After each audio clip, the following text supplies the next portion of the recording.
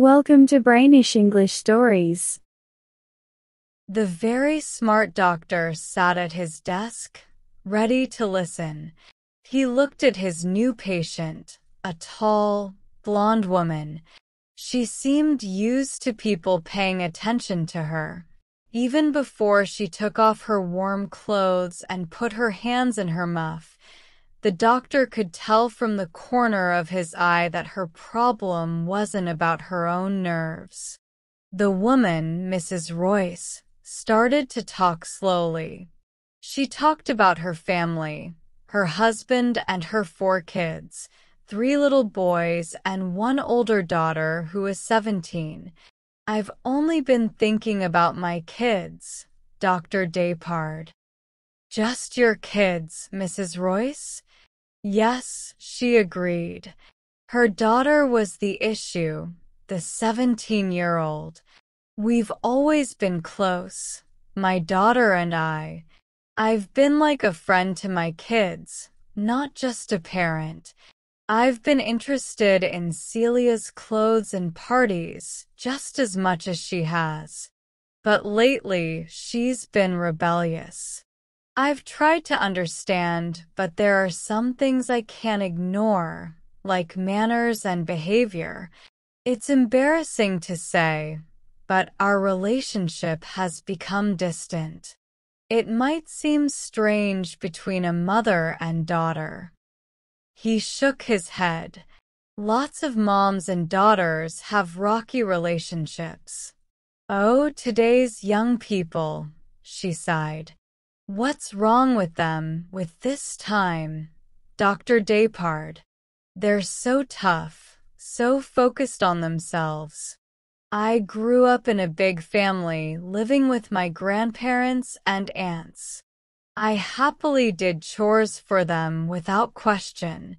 But now if I ask Celia to do something, she acts like she's suffering or rebels. And sometimes her language to me is really bad. I think it's not normal. A good girl doesn't swear at her mom, and my daughter is a good girl." Mrs. Royce smiled. Dr. Depard thought Mrs. Royce must be a very nice mom. She was gentle, serious, and motherly, which matched his own ideas about family. "And your husband?" he asked. "How does he get along with his daughter?" "They get along great," she said warmly. "They hardly spend time together." He looked at her quickly to see if she was joking, but her smile seemed serious. So he replied seriously too. "That often helps." They decided he would visit them in the countryside for a few days. Bringing the girl to his office wouldn't work. He expected to find her calm and polite, maybe too interested in her books. The kids had to be in town for school during the week, but they spent weekends at their old home by the Hudson River. Depard promised to visit there soon. She thanked him and shook his hand firmly. After she left, he couldn't understand why a girl would swear at such a kind and smart mom.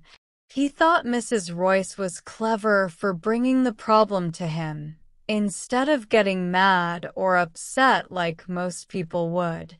He didn't really care much for young people. He didn't find them interesting. His own nieces and nephews didn't make him feel lonely. Instead, they made him enjoy being alone even more. Before he saw his next patient, he thought about how much parents sacrifice for their kids. "It's incredible, it's too much," he thought. He smiled, imagining if he had kids, they might be taking him to see a doctor now. And he'd probably be the first to get angry. After a busy week dealing with other people's problems, Depard arrived at the Royces' place on a sunny day in early April. He thought he'd never seen such peace before. There was a lush green lawn sloping down to the river, surrounded by beautiful old trees. The sturdy stone house was built for comfort a long time ago. Mr. Royce met him at the station. He seemed calm, like his ancestors had been fairy godparents, giving him a good body, enough money, a respected name, and a strong belief in things like marriage, following rules, and being a good parent. Depard asked about the daughter, but realized he was just hearing Mrs. Royce's thoughts repeated. The girl's in a strange state of mind, her father said. You noticed this on your own? Depard asked. Well, mostly from my wife's observations. I leave that stuff to her. She has a lot on her plate, lots of worries. She takes life very seriously, he sighed. Then, his face brightened as he pointed out a big chestnut tree that had been saved from a disease. He talked passionately about it for a few minutes. Depard saw that Mr. Royce knew a lot about trees. I've thought about writing a book about it, he said shyly. You definitely should, Depard encouraged.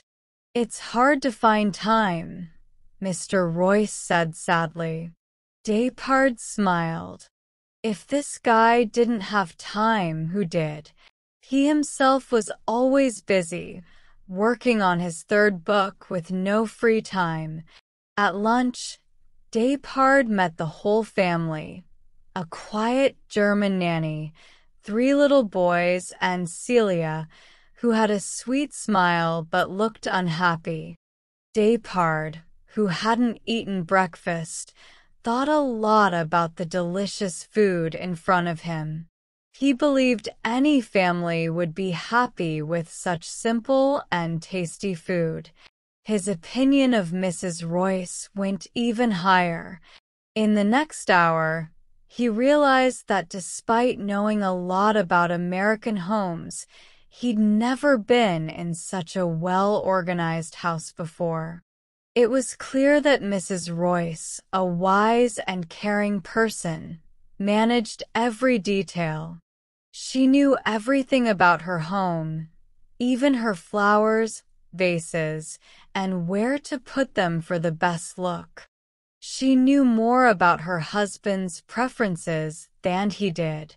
She even thought about what a tired doctor like him might need, giving him a quiet room with a view of the river. In this room, which was actually quite spacious, he went to the writing table to make a note. He'd been in fancy houses before where there was nothing useful in the guest room, but not here. The ink was fresh and green, and the blotting paper soaked it up eagerly. He also saw different sizes of paper, envelopes, cable forms, and stamps of all kinds. Depard usually didn't pay attention to details like this, but now it amused him. He knew about luxury, but this thoughtful care was even better.